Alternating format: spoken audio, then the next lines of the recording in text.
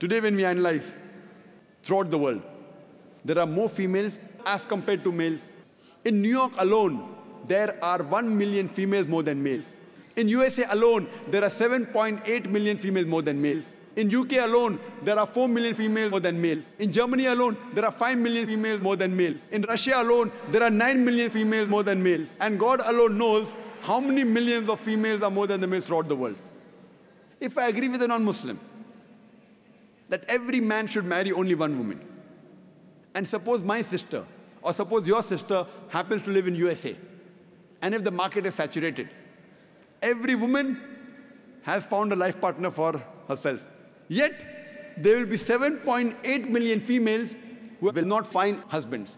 And if, unfortunately, your sister or my sister happens to live in USA, and if she's amongst one of those 7.8 million females who has not found a husband, what's the option she has?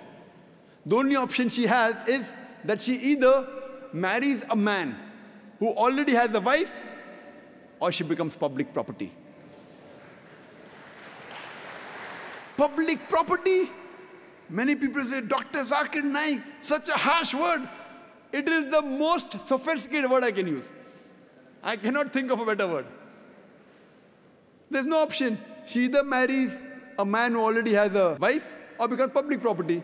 In America, having mistresses is very common. The American statistics tell us, on an average, a man has 8 different sexual partners before he settles down with one.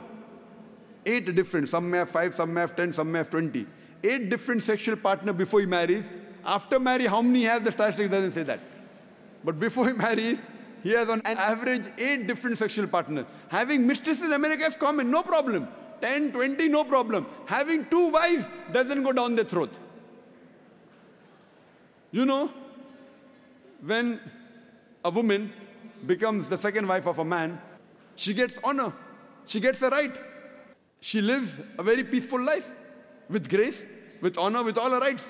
And when a woman is a mistress, she doesn't get her rights, she has no protection, she leads a life of disgrace.